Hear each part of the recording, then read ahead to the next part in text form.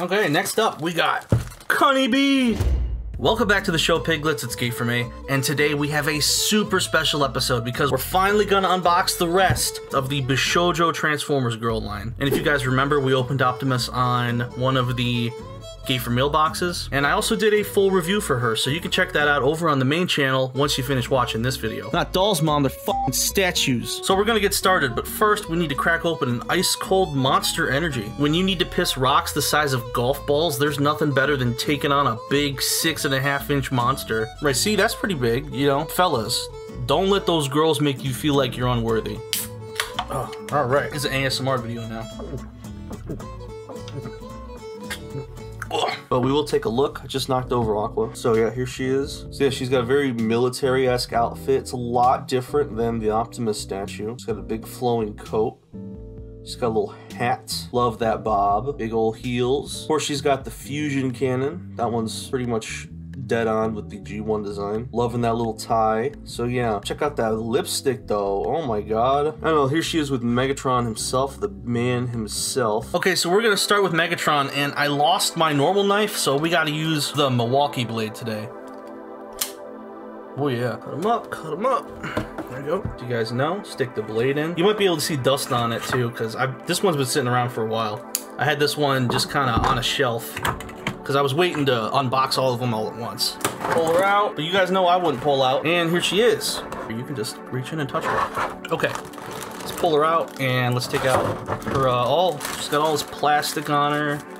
This is interesting, look at this. It's like a tub liner or something. All right, so here's Megatron and her beautiful Bishoujo glory. All right, so you got her face. Look at her, she looks like a humongous bitch, but that's what we want, right, fellas? She kind of reminds me of Lady Gaga. I don't really know why. Something about, like, the hair, I guess, and her little hat. I feel like there's a music video she did that like had this type of look. And here's her like kind of corset, kind of like fitted shirt looking thing, and her big tie with the Decepticon badge on it. It'd be really cool if the coat was removable, but I don't believe that it is. And it has like these little stripes on the bottom, which really reminds me of like Rika's coat from Gridman. She has like some stripes on the edges of her coat. Whoa, what's in there? Her dress also, it's kind of like just like dark black. I guess it kind of looks like leather. And then her legs and her stockings and stuff. She's got these big chunky ass heels. Oh my god. So her cannon was in 2 pieces in the box like this, so we're gonna stick them on there. So yeah, her cannon is just like it's just Megatron's cannon, which of course is the scope of the gun from the original toy. Ah, so here she is all together, right? Pretty cool package. I got a pretty cool package for her too. Here, we can put them together. I need a duster. I keep one of these at the desk. It's a makeup brush. Keep these to dust your figures and shit, because they're really gentle. See all that crap coming off? For Jesus Christ. Just hit that real quick. But I'm not going to be quick when I hit that, you know what I mean? I got all the jokes today. Yeah, so here they are together. Megatron's got such a much more dynamic pose than Optimus did. Yeah, look how much paler she is. Like, Optimus is kind of like a normal, kind of like white skin complexion. But she almost looks like too pale, honestly. It's kind of weird. Bugs me out. I guess it really helps to highlight her eyes and stuff, right? They really stick out. So if you were like holding like a gun to my balls and I had to pick one, I don't know, I might pick Megatron just because like I think her pose is a lot cooler. You know, she has like the, you know, the big gun and the little hat and all that stuff. I think that's cooler, but I do think generally Optimus is a little bit more like, she doesn't, you know, shy away from actually having like the details of the character. This definitely still looks like, you know, a cosplayer, less so than this being a girl version of the design, right? I don't know. I mean, they're still pretty cool. Both of them are pretty cool. Pits. Pits. You guys want to see pits? You guys want to see your pits? You guys want to see your pits? You guys want to put your wiener in there? Okay, next up, we got Cunny Bee. Oh my god. She's all wrapped up in plastic stuff. Let's pull this out. But, you know, I wouldn't pull out. You guys know what I'm saying. Here's the box with the artwork. There's Bumblebee looking like an absolute Chad. The bottom of the box is weirdly greasy. I don't know what's up with that. So here's her design. I think her design is definitely on par with Optimus's design in terms of the cohesiveness and like the vision behind it. So I'm just gonna check her out. I might open this one from the bottom actually. There we go. Smells funny. I can smell the chemicals. Oh, the delicious, delicious Nippon chemicals. She is a lot smaller than the other ones, honestly. She's got a lot more fucking wrap on her too, Jesus. Whoa. Hey, woo, woo, woo. She's got a little sleeping bag on. Yep. Come on, get off there. peeling her foreskin off. Whoa, she's fucking packing. Jesus. All right, so here's Honeybee. Holy shit. This is much easier to hold and handle because of the smaller base. So here's her face, and she's super cute. She is wearing like a hoodie with like Bumblebee's scalp on it.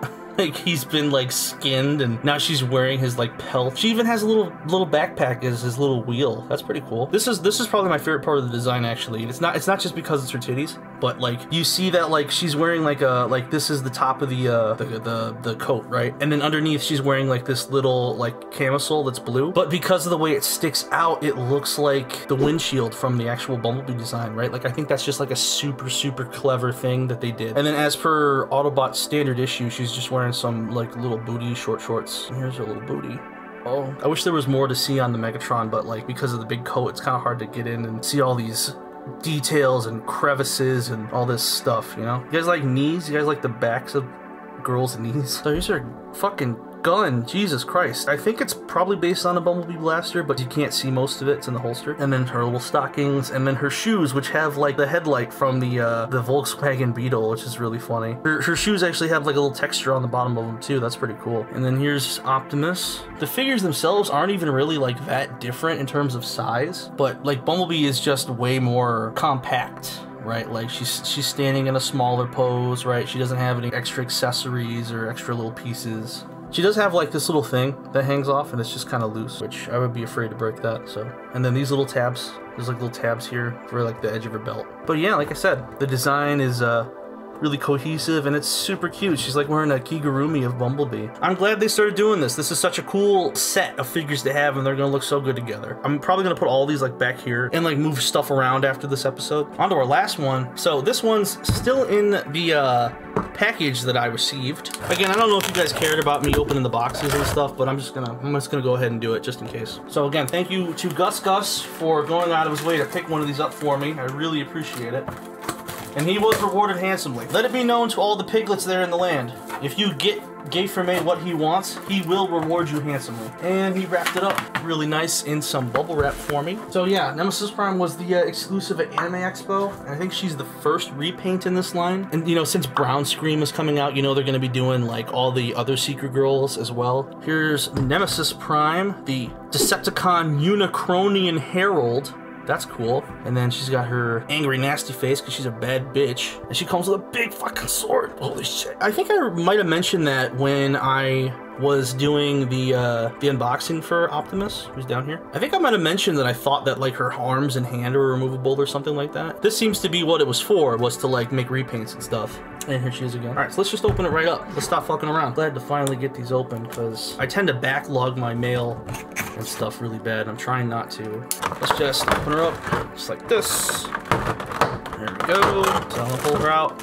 Did you guys know I wouldn't pull out? Yeah, I made that joke 3 times already. I doubt they would have ever done this, but it would have been really cool if like this was like a 5mm sword and then you could just use it with regular figures. Luckily this time it does not look like I have a messed up head. If you guys recall my Optimus figure, her little hair horns are like, they're fucked up. 100%, I'm pretty sure they just used the Megatron base for this, right? Because their feet are like the same width apart. That's my little theory about this, them saving money. Let me flip this off of her. It's like I'm undressing her.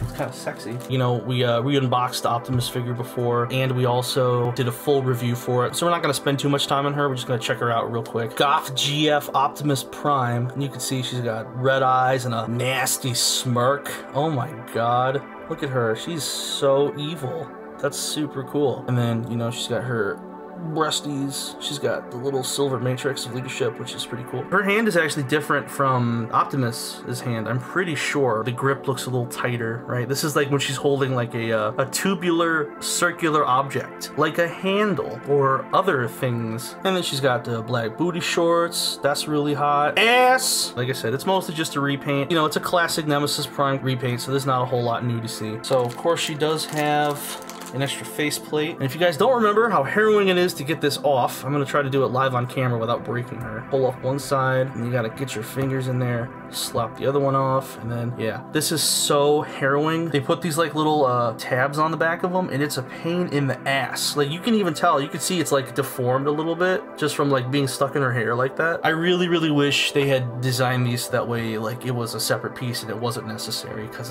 it's super, super scary to pull those off, especially the first time, but then her hair just pulls off normally. Oh, I forgot the head pops off too. I'm gonna try to do it without popping the head off. Face pops off, and then you gotta slide the face in. There we go. I might leave it like this. I don't know. I haven't decided. I like the sneer a lot, but I left Optimus with the normal face. So yeah, there she is with her masked face. Which again, I'm pretty sure they are the exact same face and probably the same mold and everything. They just glue the mask piece onto one or the other. All right, so then we got the sword, which is just a clear red plastic sword. I don't know if it's based on anything specifically off the top of my head, but the handle does pop out and then you just replace the sword onto the end of the tip of the handle, just like that. And here is our completed Nemesis Prime figure. Holy crap. Yeah, like I mentioned, it's just a simple palette swap. There's, you know, nothing special going on with this. They did give her a new sword, which I think is really cool. That's more than what Hasbro does for repaints sometimes nowadays. You guys know what I'm talking about? Giving them new accessories and stuff. Remember when they used to do that for Studio Series all the time? I love how you can just see, like, there's so much, like, difference in personality. How, like, she's just, you know, real nice and cute, and then she's like sinister and like conniving, and you can totally see it in her eyes. So yeah, these are super cool. Glad to have them. And again, special thanks to Gus for picking up this Nemesis Prime for me. Anyway, here's all our girls together. Finally got the whole set as it exists right now. Again, Brownscream went on sale a couple of months ago, so we're still waiting for that pre-order to come out. But yeah, super cool, super excited to have these. And I'm really glad that Hasbro once in a while lets us have super cool and based products just like this. Based! If you want to see the full review for the Bishoujo Optimus figure, you can check that out on the main channel. And again, thank you so much for watching this video, and I'll see you guys in the next one.